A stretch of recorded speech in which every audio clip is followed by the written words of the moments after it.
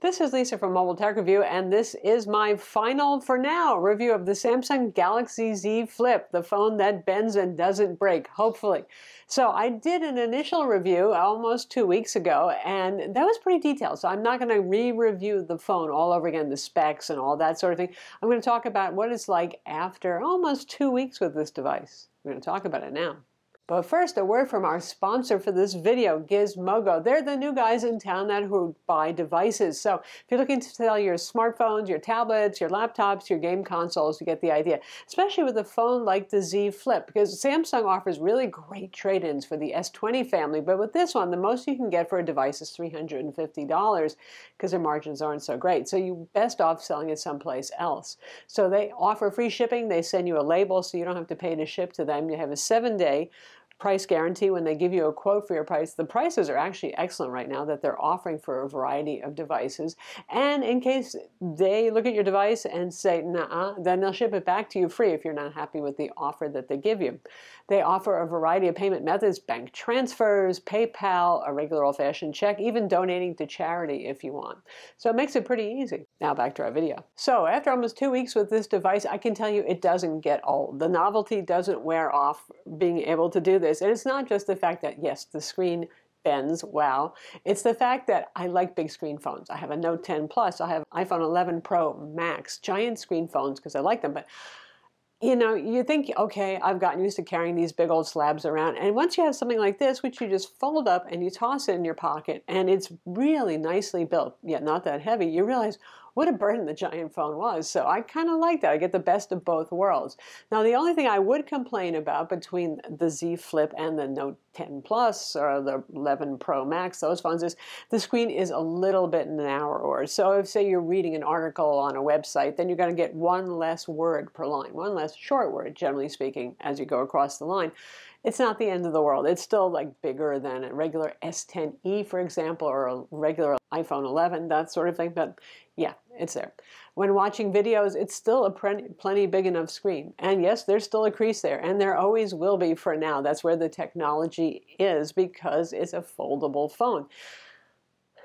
It doesn't bother me. I said the same thing about the fold, but you do notice it with your finger, and I leave it up to you. When the screen's lit up, you really don't see it. Of course, you will always feel it. When the screen's off, then it's more noticeable. Compared to something like the Galaxy Fold, which I also really like, well, the Fold is obviously more of a power user's device. It opens up to a tablet. You know who you are. There's two different use cases potentially, though I find them both really very appealing.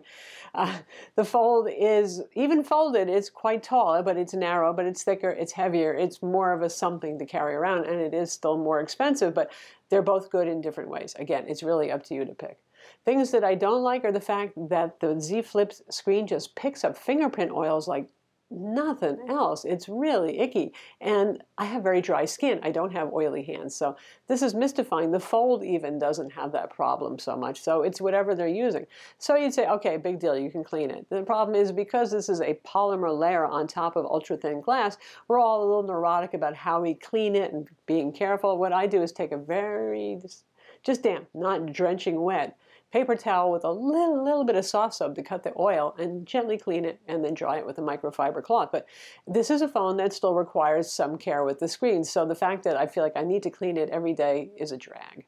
It's also not quite as bright as something like the Galaxy S10, the Galaxy S20, the iPhone 11 family of phones. It's still bright enough to see outdoors, though, in sunlight, but the plastic, the polymer layer on top does refract light a little more, so you'll notice it a little bit more when you're outdoors. Then there's the slippery factor. Some reviewers have really just complained about this, said it slid off their wireless charger. I haven't actually had that happen yet. I have both the older style faux leather Samsung wireless charger, and I have the newer one that can also charge the Galaxy Watch Active and all that sort of thing. But yeah, it is slippery. And the included clear case, which I actually like because it doesn't add a lot of bulk and you see the beauty of the phone, that one's kind of slippery too. Not as slippery as the glass and aluminum phone is, but still slippery. And also that included case does scratch pretty quickly, which is a bummer. But it was free. I suppose there's that. So anyway, slippery phone. There will be a variety of cases. There's Samsung's own $79 leather case, which if it's as nice as the one for the Fold, will be a good pick, but expensive. And there'll be other cases on the market too. Hopefully some of them less slippery, because the last thing you want to do is drop the phone. Then there's the one-handed opening. For those of you who want that kind of original 2005 Moto Razr thing, if you stick your finger in there and you flump the phone. I would not advise doing that with this because it's a slippery phone and because it's a stiff hinge. It's not really designed to operate that way. And jamming my fingernail and my finger in between the halves to separate it probably is a way that you could damage this soft screen. However, closing with one hand is pretty easy, at least for me. I have long fingers. Speaking of that, phone calls. I know some of you are still wondering about this. If the phone is closed and on your desk, you can use the teeny little front screen to answer a call, and it'll just basically be on speakerphone.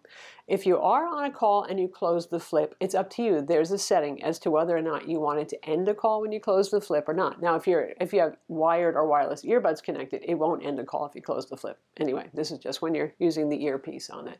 Likewise, you can set it as to whether you want to answer a call by opening it or not. It's up to you. Call quality on this, speaking of that, is quite good via speakerphone and via using it like a normal phone and, of course, with earbuds. It's got a mono speaker on the bottom, and it's okay. It's not the greatest thing. It's not horrible either, but stereo would have been nice. I still don't know why the earpiece isn't the second speaker for a stereo pair on this.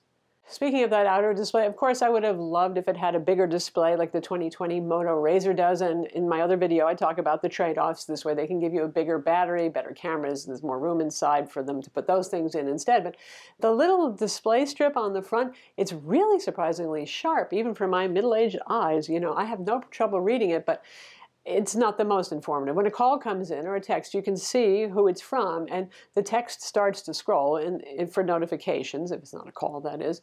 But it doesn't stay lit long enough to actually read it, and I don't know why. This is a teeny, albeit bright display. They could have let it run longer, and there's no setting to control that either, so that's a little bit annoying, which leads to the fact that you'll probably end up opening your phone unless you have a smartwatch to go with it to find out what those notifications are about. You know how you use a phone, and it's up to you. I typically leave it open on my desk a lot of the time, so it doesn't matter. Then it looks just like any other slab phone. I just fold it up and close it when I need to go somewhere on the go, and I throw it in my pocket. But for those of you who are constantly on the go and have it in your pocket and have it folded a lot of the time, then it can be pretty annoying. There are a few use cases even for me. I use my Android phone for my grocery shopping list. And with my slab phone, I look at the list, do it, and shove it in my pocket. With this one, I have to be a little careful and make sure there's nothing else in the pocket. Other than things like, I always have a couple of these little cough drops in my pocket. That hasn't hurt it yet in 2 weeks. But, no keys, no change, no nothing like that. If you want to put it in your pocket open. At least Samsung doesn't tell you not to do that, as Motorola did with the 2020 Razr, where they just said, do not put it in your pocket or your bag open ever. This one, it's okay. In terms of the durability and how it's holding up, it's only been just about 2 weeks now, but so far it's fine. I don't have a single scratch on the display, and the outside of the phone is fine. I don't do things like drop tests, hammer tests, attack it with pics or anything like that. There are other channels if you want to know about that level, but just normal, careful, everyday use in pockets that might have a little lint or dust, and there's no problems. This display is pretty well tacked down and pretty well sealed, and the hinges on the corner edges are really teeny on this, and they supposedly have those little nylon brushes in there to keep dust out. I'm not too worried about dust getting in here, but I would not go rolling around in the sandbox. So there you have it. Basically, that's life with the Galaxy Z Flip after 2 weeks. And I have to say, I still really like it. I like how light it is. I like the fact that it's thinner, easier to hold than my other big fabulicious phablet phones. It actually is noticeable. We all read our phones when we go to bed. How many times has the phone face planted on your face when you're reading it? This one's thin enough and light enough that really, that doesn't happen. It's little things like that that actually make this a joy to use, besides the fact you can do this, and besides the fact that when you do that, it makes the most awesome desk clock. I'm Lisa from Mobile Tech Review. Be sure to subscribe to our YouTube channel for more cool tech videos and hit the notification bell.